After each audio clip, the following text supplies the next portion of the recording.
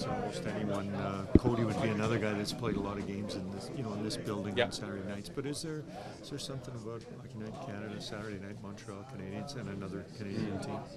Yeah, it's fun. It's awesome. Fans here are very passionate, very loud, and the building it's special to play in. A lot of history here, and yeah, as a kid growing up, I watched a ton of games. Saturday night. With this building, so it's a special place to play in, and I've always enjoyed it. Did you, growing up, probably a Leafs fan, Yep. But were there some Canadians players that you thought, wow, like individual players that you liked, or were you more just Leafs? Oh yeah, it's a tough question. I was always a big Leaf fan growing up, so. But yeah, I think Saku Koivu was somebody who I always thought was a great player.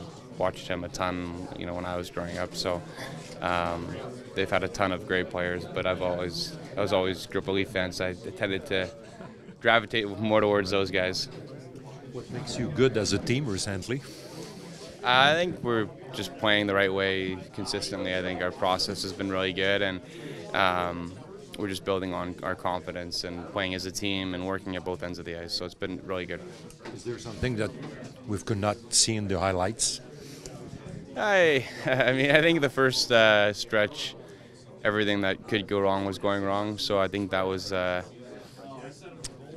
kind of the most drastic side of our team that you would see is that. And I think we've kind of gravitated more to the norm and how we know we could play and what we're capable of. I think there's more room for growth, but I think it's been really good of late. Oh, sorry, go ahead. Oh, sorry. Did the new coach switch some gears?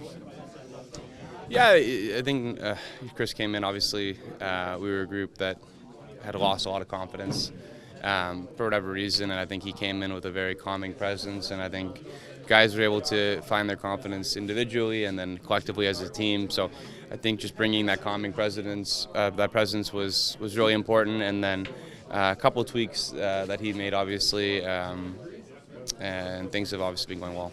November 24th, Zach, your goaltender Stuart Skinner has posted some of the best numbers in the NHL. When your goaltender is playing as well as he is, what does that do for the rest of the group? It's phenomenal. Obviously, it gives us a chance to win every night, and even when we're not at our best, I think you look back at that Chicago game. That's a game where early on in the season we probably lose that, but Stu goes in and really saves the day there. So he's been playing unbelievable and giving us a chance to win every night.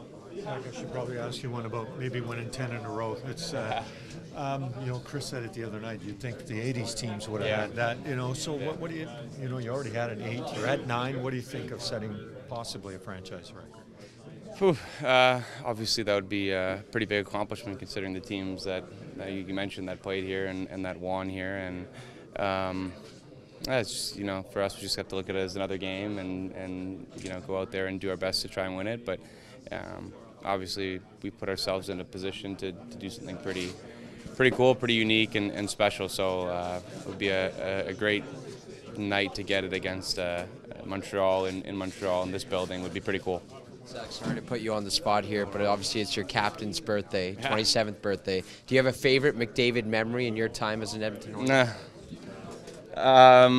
No, I mean, so many. He's become a great friend. We train together in the summer, and obviously we're line mates, so I spend a lot of time with him. He's a great player, special player, and a great friend. And the recent memory of that last goal was pretty good against Detroit. Like, you don't really have to go too far back. You see a number of those, so we'll just go with the top of mind that goal was pretty unique.